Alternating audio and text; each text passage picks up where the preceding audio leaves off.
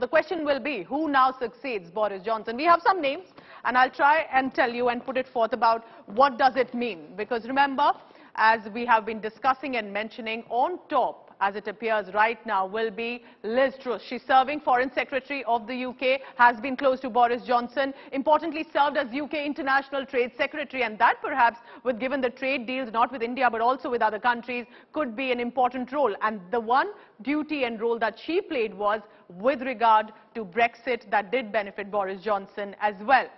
Favorite of the ruling Conservative Party for now, and after Theresa May, Margaret Thatcher, could we be looking at Liz Truss? But here comes Rishi Sunak, former Finance Minister of UK. Now, a young politician, but did get a lot of praise for UK economy rescue package, and that specifically during the COVID pandemic, where he had to bring in a lot of concessions and packages, but he was also criticized for breaking the lockdown rules. Why is he important? Remember, he's the son-in-law of Infosys co-founder Narayan Murthy, has Indian origins, so many Indians perhaps may want him now to become UK Prime Minister. What next? Sajid Javid, Pakistani origin, former UK Health Secretary, former banker, and also son of Pakistani immigrant parents. And therefore, that also with him, also having been in London, managed the administration there, has a lot of experience. Jeremy Hunt, UK's former Foreign Secretary, finished second, in fact, to Johnson in 2019 when he became the Prime Minister, and therefore he also is a close contender. There are many more as well. But the question remains, with Boris Johnson accepting defeat today at 10 Downing Street, what were the possible reasons? Because it was not just right now.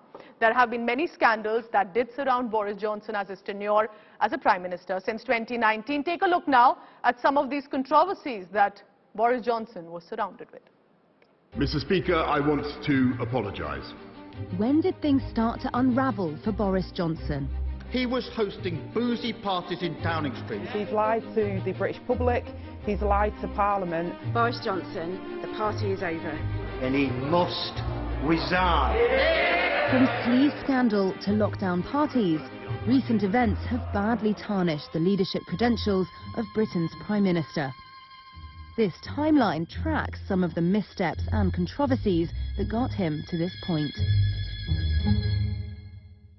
In November, The Mirror publishes the first of many media reports about Christmas parties taking place in government offices, including Johnson's own Downing Street office, in December 2020. Was a Christmas party thrown in Downing Street for dozens of people on December the 18th? At that time, such gatherings were banned because of the coronavirus lockdown. In fact, this was the PM's message to the public. Given the early evidence we have on this new variant of the virus, the potential risk it poses, it is with a very heavy heart, I must tell you, we cannot continue with Christmas as planned. In December, Johnson told journalists that no lockdown restrictions were broken. Hours later, a leaked video emerged showing his staff laughing and joking over how to explain a gathering in Downing Street. The next day, Johnson apologised and his then press secretary resigned. The British people have made immense sacrifices in the ongoing battle against COVID-19. I now fear that my comments in the leaked video of the 20th of December last year have become a distraction in that fight. I was also furious to see that clip. And Mr. Speaker, I apologise unreservedly for the offence that it has caused up and down the country, and I apologise for the impression that it gives. On December the 9th, Johnson's party, the Conservatives, are fined $23,500 by the electoral watchdog for failing to accurately report a donation that helped fund the refurbishment of the Prime Minister's official residence. Several days later, on December the 14th, more than 100 of Johnson's Conservative lawmakers voted against his new coronavirus restrictions, dealing a blow to his authority and raising more questions about his leadership. On December the 19th, more controversy, this time a photo of Johnson and more than a dozen other people drinking wine in the garden of his Downing Street residence, taken during the first COVID-19 lockdown in May 2020. At that time, this was the government's message to the public on gatherings. You must obey the rules on social distancing, and to enforce those rules, we will increase the fines for the small minority who break them. In January, broadcaster ITV publishes a leaked email from Johnson's private secretary inviting more than 100 people to a, quote, bring your own booze party in the garden of Downing Street in May 2020. ITV says Johnson and his partner Carrie were among the 40 or so people who attended.